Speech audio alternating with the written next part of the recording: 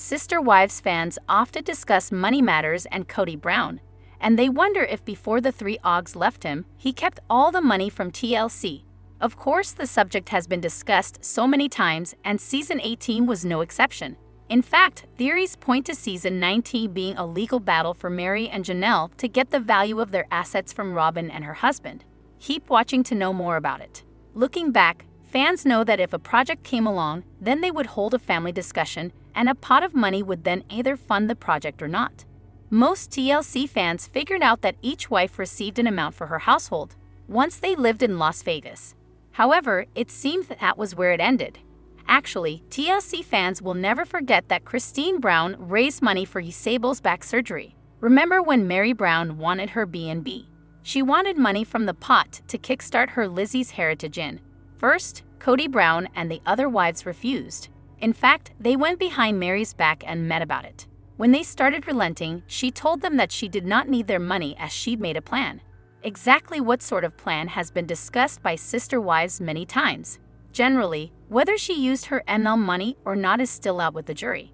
Now that the family has broken up, the money from TLC more than likely may get paid directly to each wife who participates. These days, they have their own LLCs.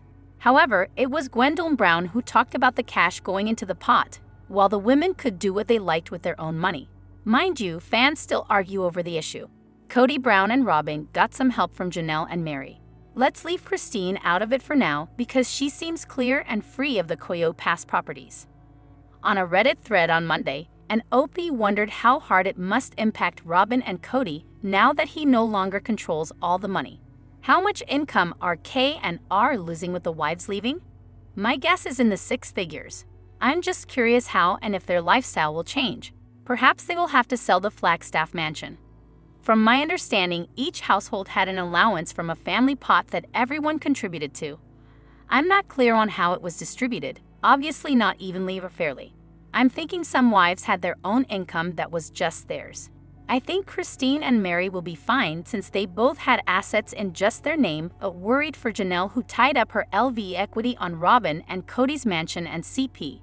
I hope she gets a clean break from K and R and ends the financial abuse she's endured. What are your thoughts?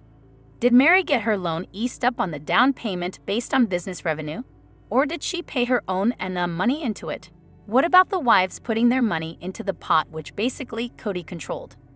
Do you agree that the three Oggs leaving left him and Robyn struggling for cash? Sound off in the comments below and come back here for all your Sister Wives news.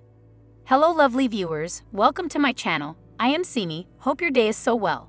If you liked the video, don't forget to subscribe to the channel.